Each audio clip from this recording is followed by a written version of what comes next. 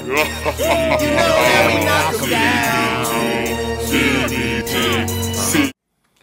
up, YouTube? It's your boy Big Cool coming to you from Colossal Boxing Talk, and I'm here to discuss Showtime's card that just wrapped up. That was headlined by Shawn Showtime Porter taking on Andre Berto in a WBC title eliminator for the right to face Keith one-time Thurman sometime down the road.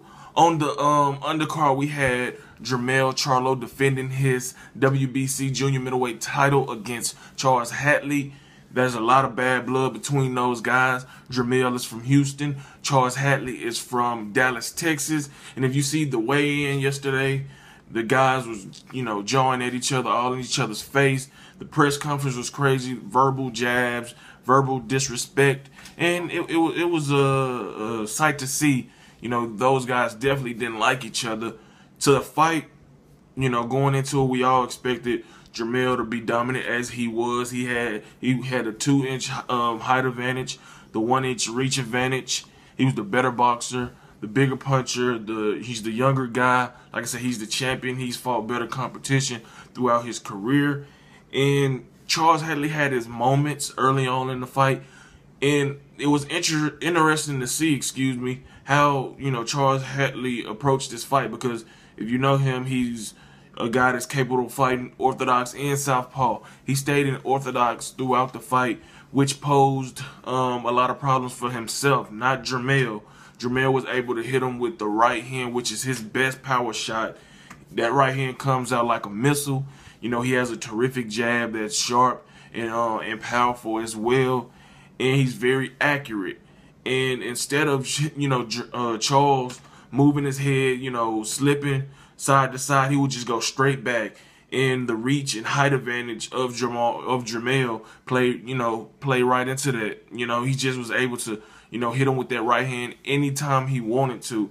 And I was shocked that Charles didn't try to at least go to southpaw to give Jermell a different look, to kind of confuse him and then see if he can get some momentum fighting out of that southpaw stance.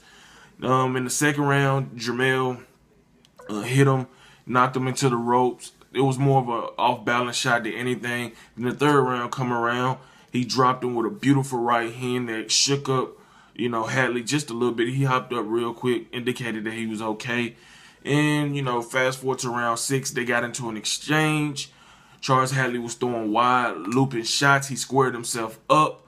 Jermell, being the better, more polished, fundamentally and technically sound fighter, he threw that right hand from the chin, high, straight, knocked Charles Hatley clean out.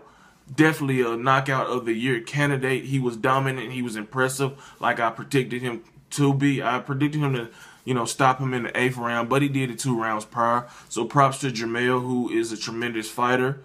He called out Jarrett Hurd, who won the the IBF, vacant junior middleweight championship belt that his brother Jamal vacated. He defeated Tony Harrison, for that belt a few months ago. But like I said, he wants to fight and unify with Jarrett Hurd if possible next. Now on to the main event. You had Shawn Showtime Porter taking on Andre Berto. Both of these guys are former welterweight champions, and they were fighting for the right to face Keith one-time Thurman.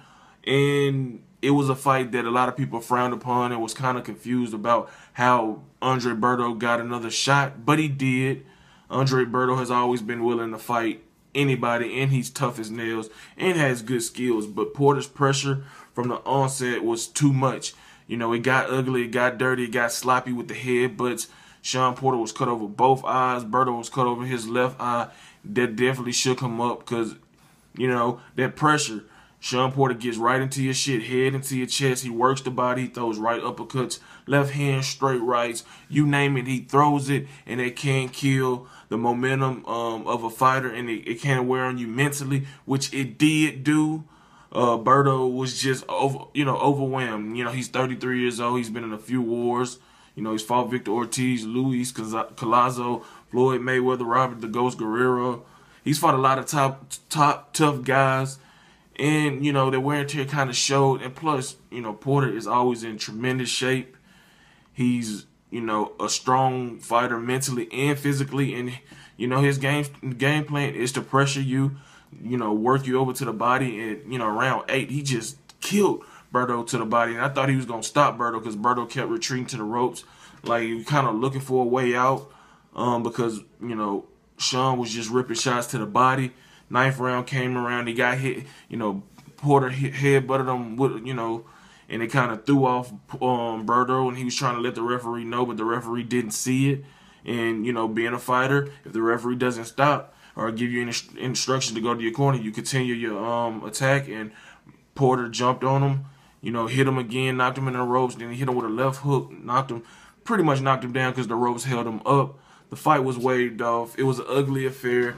It had some moments where it was some good infighting. Both guys were exchanging, you know, some nice punches. But Shawn Porter did what he's supposed to do. He came out as the winner, and now he sets himself up as the WBC #1 mandatory opponent for Keith one-time Thurman. Hopefully that fight gets made, but Keith Thurman has, you know, opportunity to fight Lamont Peterson as well. And pretty much that sums up Showtime's card. It was a good card. Jermell shined bright, the brightest on tonight's card, and look forward to his next fight.